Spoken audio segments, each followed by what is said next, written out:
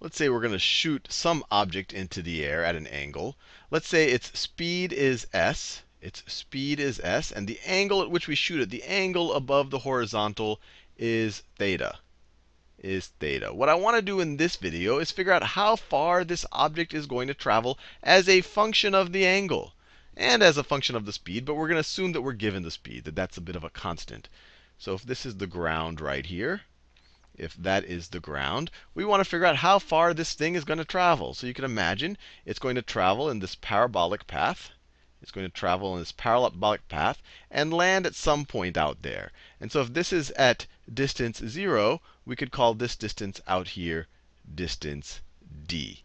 Now, whenever you do any problem like this, where you're shooting something off at an angle, the best first step is to break down that vector. Remember, a vector is something that has magnitude and direction. The magnitude is s, maybe feet per second or miles per hour, and the direction is theta. So if you have s and theta, you're giving me a vector. And so what you want to do is you want to break this vector down into its vertical and horizontal components first, and then deal with them separately. One to help you figure out how long you're in the air, and then the other to figure out how far you actually travel. So let me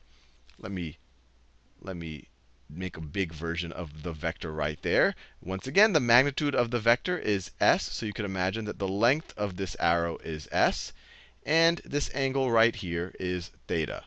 This angle right here is theta. And to break it down into its horizontal and vertical components, we just set up a right triangle and just use our basic trig ratios. So let me do that. So this is the ground right there. I can drop a vertical from the tip of that arrow to set up a right triangle. And the length of the magnitude of the vertical component of our velocity is going to be this length right here.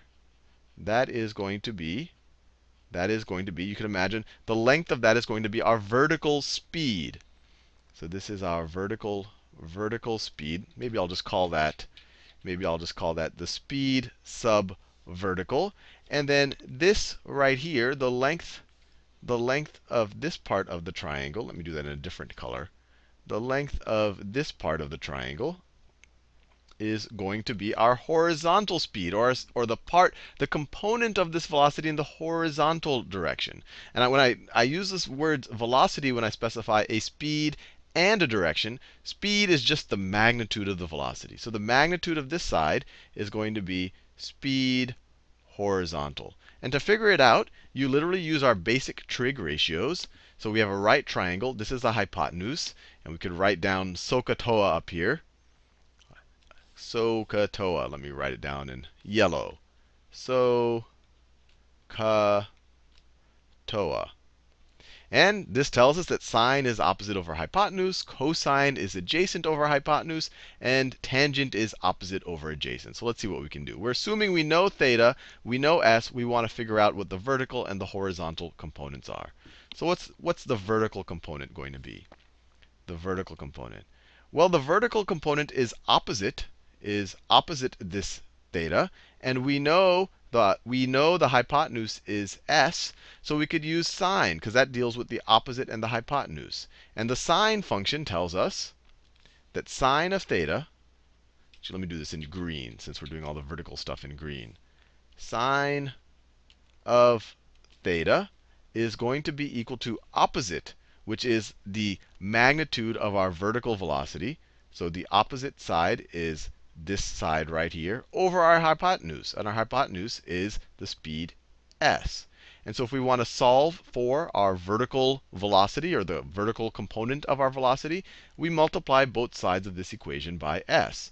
So you get s sine of theta is equal to the vertical component of our velocity, s sine of theta.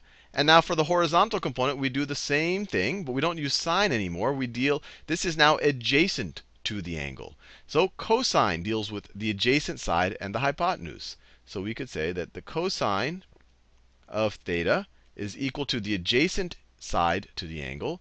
So that is the horizontal speed over the hypotenuse. The hypotenuse is this length right here, over s.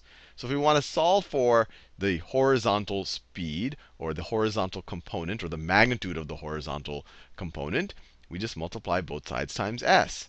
And you get s cosine of theta is equal to the horizontal component. So we now know how fast we are traveling in this direction, in the horizontal component. We know that that is going to be s cosine of theta. And we know in the vertical direction, let me do that. In the vertical direction, the magnitude is s sine of theta. Let me write that. It is s sine of theta. So now that we've broken up into the two components, we're ready to figure out how long we're going to be in the air.